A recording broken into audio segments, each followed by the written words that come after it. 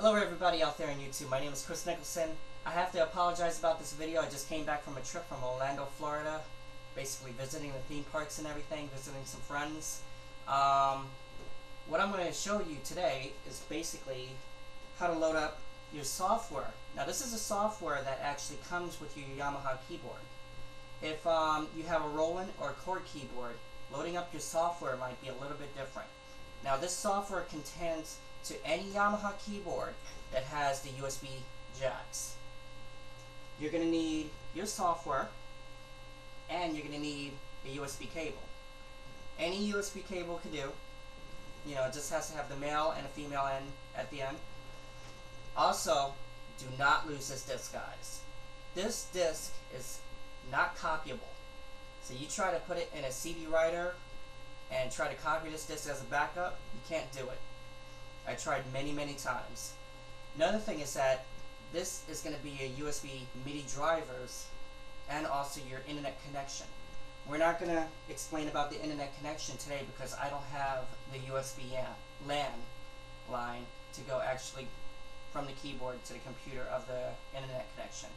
But I'm going to show you how to bypass that because you can download lots of stuff for this keyboard using a website that I actually found for the PSR link, and I'm going to give you the website later, and you can download styles, voices, everything for this. Okay, now the reason for these is that you're not using your MIDI parts right here, and the reason for these is that you're eliminating this. This is a USB MIDI man 2x2 USB interface. And this little box here, you know, it hooks up same way, computer to MIDI. One thing about this box is that it costs like $45 in the store. And if it doesn't work properly, especially Guitar Center and Sam Ash, you cannot return it at all. So if this box got accidentally dropped and you bought it, you cannot return it at all. You lose $45 automatically. Okay, stick around. I'm going to show you the next step. Okay, now you take your CD and on your computer, put it in a CD drive. Do not install the CD at all yet. Now, in the back of your keyboard, you have two USB jacks. You have the device one and to host. You're going to be using your to host. Now, all you need on your USB cable is the male end of the USB cable and plug it into your to host. Now your female end of the USB cable goes into your computer. Now on your computer screen, as whatever Yamaha keyboard software that you put into your computer, it's going to show the model number right over here. Also right on the bottom, it's going to show what would you like to do next. So you're going to press the first dot right up here. It's going to say install the software automatically recommended because you already have the software in your drive.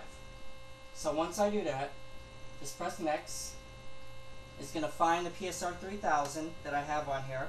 Now as I said, it could be any Yamaha keyboard. So it takes time to actually really find it, because if you have a lot of stuff on your computer, it's going to take about, say, like 5 minutes to find it. If you have very little stuff, right now I just found it.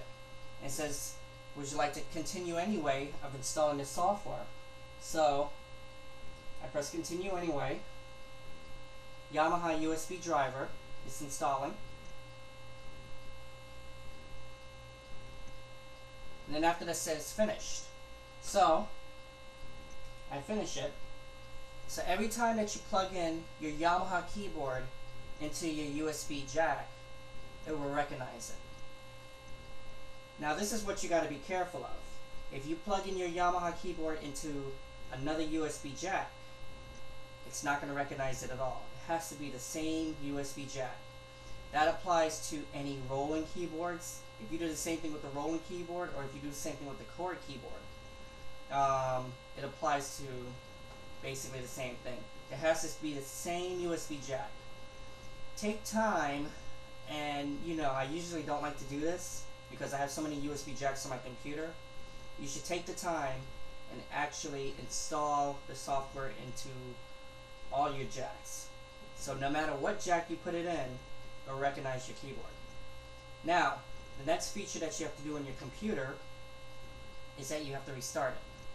So, all I have to do is press restart yes, and it's shutting down. Okay, so now after you did all of that, what you want to do is you want to test out the YAMAHA keyboard on your computer. So, this is what you do. Go to your start menu, go to your control panels. Now on your control panel you have to find sound and audio devices. Click on that, go up to where it says your audio, and go all the way down to where it says MIDI music playback. Select the drop box and also go to YAMAHA USB in and out. Actually, it's called YAMAHA USB out 0-1. You also have 0-2 because on a PSR 3000 it's really 32-part multi-timbre. So, press apply and OK. Now, every time you hook up your YAMAHA keyboard straight into the computer, your YAMAHA keyboard will act as your MIDI tone generator. Now the next thing that you want to do is go to my computer and go to the CD that the YAMAHA is actually in. Once I press the CD on here, I am actually going to test out the MIDI files. So when the CD pops up as in the YAMAHA category, you have production information. It's basically what the newest YAMAHA keyboards are out in that line. You could use online registration. This is your USB drivers. You already did that. If you want to install Acrobat Reader, this is your internet connection. Now this is your Mega Enhancer. If you have a YAMAHA product with the Mega Voice technology and you did a MIDI file, the Mega Enhancer puts all those other little missing parts from your guitar track, like your fret squeaking, or if you finger picking, every little detail of a guitar or a bass guitar. That's your Mega Enhancer.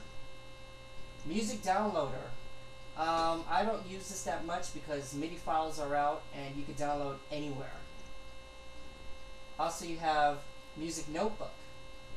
Now, the Music Notebook actually is supposed to be like on a Clavinova feature to actually show you how to play a piece step by step using music and also using the keys on there.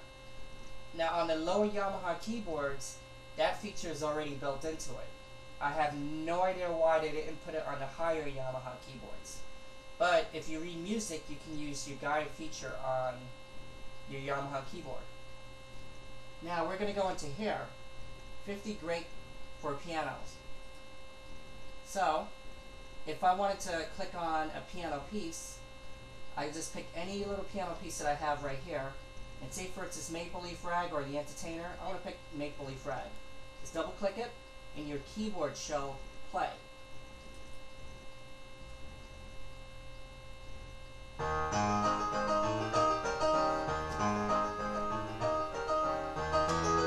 Now everything is coming from a PSR 3000.